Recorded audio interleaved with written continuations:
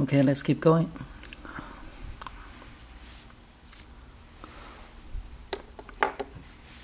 Last time we talked about the lung compliance. Either the low compliance, high compliance, they're both bad. Like low compliance, fibrotic lung disease, it's very difficult to expand the lung. And high compliance, like emphysema, usually due to smoking, it makes the lung very easy to expand but difficult to recoil. Now let's look at the pressure change in the lung when you breathe. So we're going to talk about the pressure in the lung, we call it intra-alveoli pressure. And we're going to talk about the pressure in the pleural cavity, the closed, completely closed chamber outside the lung. And the pressure called intrapleural pressure. Okay, we're going to draw this. So we start from the intrapleural pressure.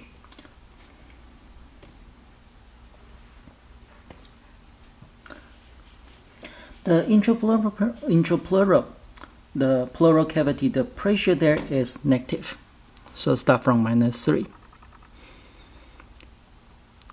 And when you inhale, you make the volume increase.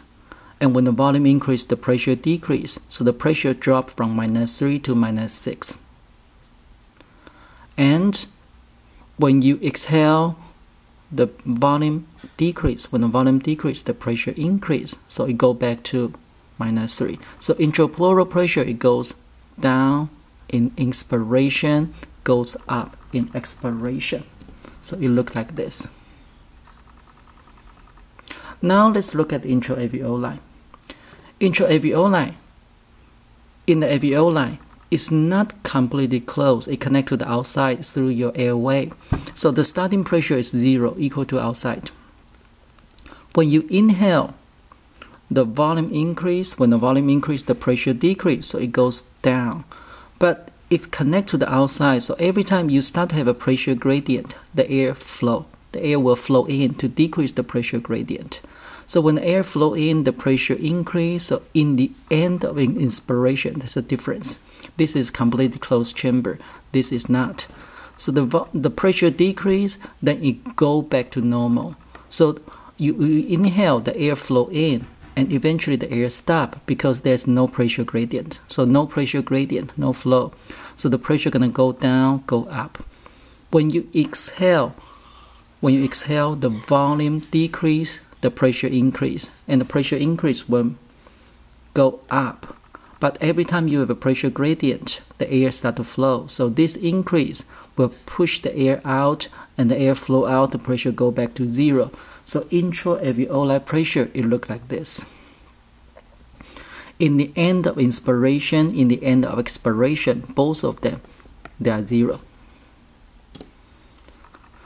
So that's this.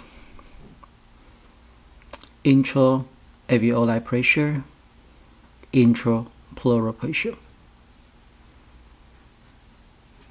And this indicates the volume change, air flow in, air flow out, in the inspiration, in the expiration.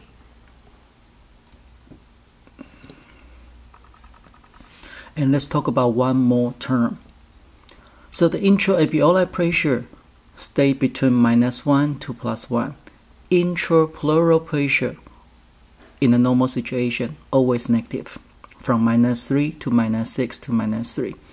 And when you take the intra-alveoli pressure, subtract out intrapleural pressure, that's this number. We call it TPP, transpulmonary pressure. And you found in normal case, this pressure will always be positive. So TPP, why is important in physiology? Because that's the pressure to keep the lung extended. And when you find this patient's transpulmonary pressure is 0 or even negative, that means the lung collapse, means this line start to go up. And that's when the TPP decrease, or even worse, the TPP become negative. And that happens when pneumothorax happen. Pneumothorax is the disease. It's due to, can happen chemically, damage the lung, or more frequently happens physically. You accidentally puncture the thoracic cage.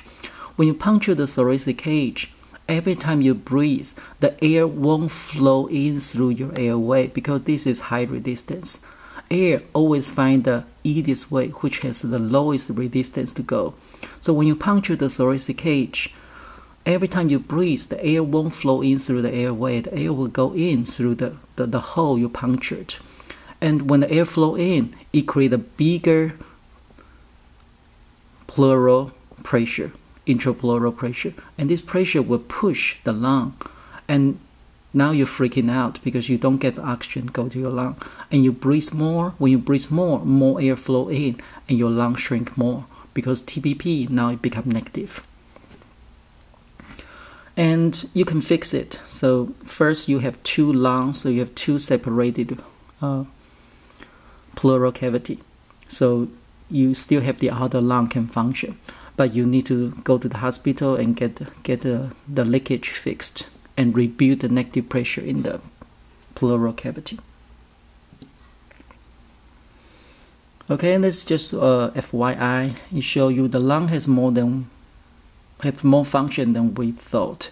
And this says, well, the lung is a place for the new blood cells, especially red blood cells and platelet to produce.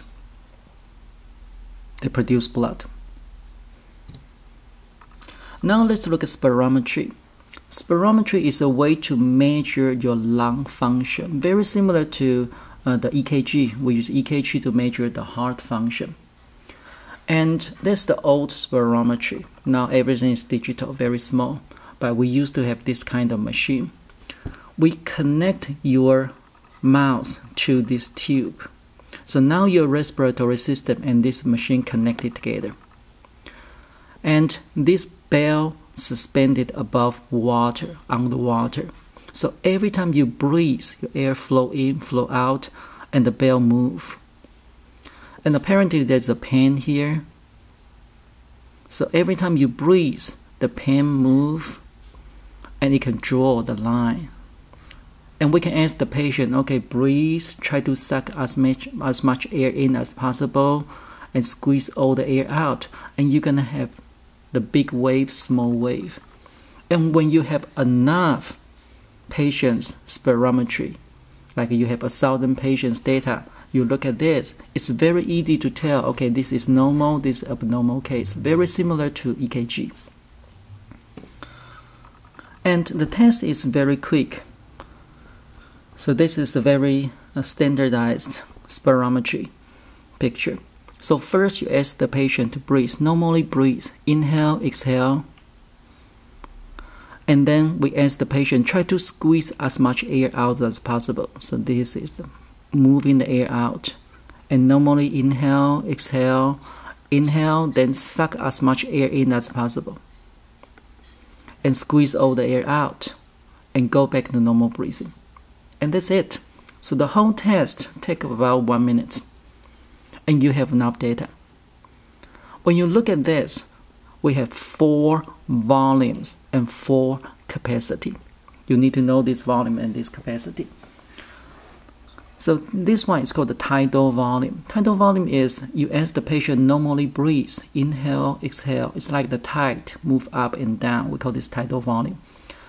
And in the physiology man, average persons, the tidal volume is about 500 ml. So in a normal case, in a quiet breathing, you just move about 500 ml of air in and out of your system. But in an emergency situation, you can squeeze out, you can push twice more air out. We call it expiratory reserve volume. It's about 1100 ml. You can squeeze twice more air out. And now let's look at this. Inspiratory reserve volume.